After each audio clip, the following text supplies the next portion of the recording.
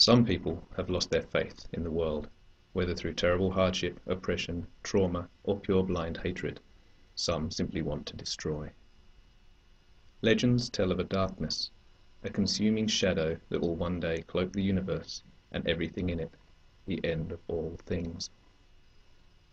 One man, Dr. Alphonse Oppenheimer, claims to have discovered a way to draw that darkness in ahead of time. He wants to stand in the face of all that is good and watch the world fall into shadow. Who knows where his motivation lies, for who can understand the mind of the truly psychopathic? But one thing is undeniable: this threat cannot be ignored. Is it true?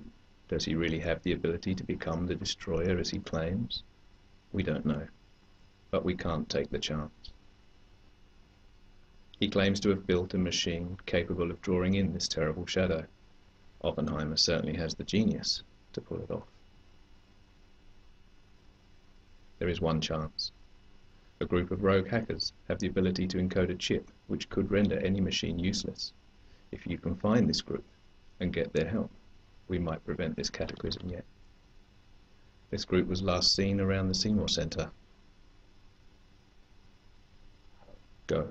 You are our best hope. Created using Powtoon.